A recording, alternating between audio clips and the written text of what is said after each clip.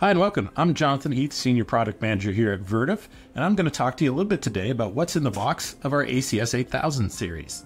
So, besides the unit itself, we actually do have a nifty set of accessories and documentation that comes along with it. Let's take a quick peek. So with it comes quick start guides for both installation of the brackets and the unit itself, as well as warranty and regulatory information, and of course cables.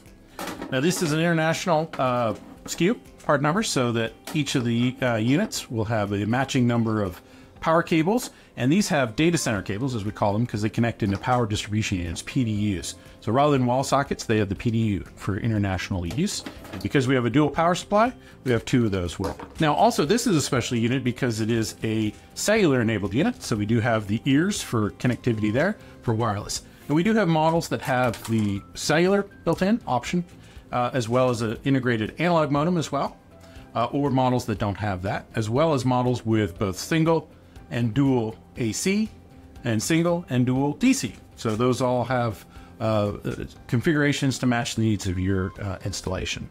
Now to first contact this unit, we do include proverbial serial connectivity, so you can hook it up to a laptop and do the configuration that way, or you can use the built-in web UI. There's a static IP address on the Ethernet interface, so you can connect into that, or you can use our DSView software to provision these devices as well. One thing that we do like to note is that the ears and the hardware that are needed to fully rack this unit are included, so this can be used here for a two-post or a full cabinet data center unit.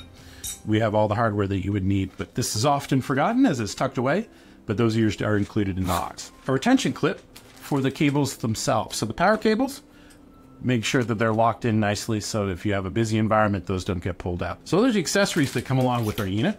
Well, let's take a peek at the interfaces that go along with. So on the front here, we have our cellular connectivity. We have USB ports, and those could be used for either USB peripherals or as actual serial consoles. So added to the RJ45 serial consoles, so you can use those as well. There's a sensor import. There's a digital I/O as well, so you can input digital signals there and take actions on those. There's a full Linux operating system involved, so there's a lot of customizations that the user can do.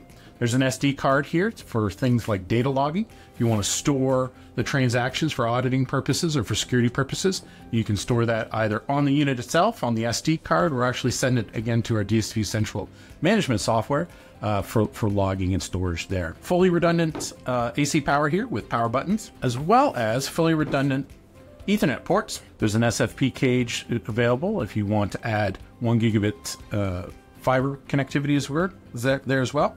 There's a serial console port and added USB elements here for either those peripherals or for USB consoles.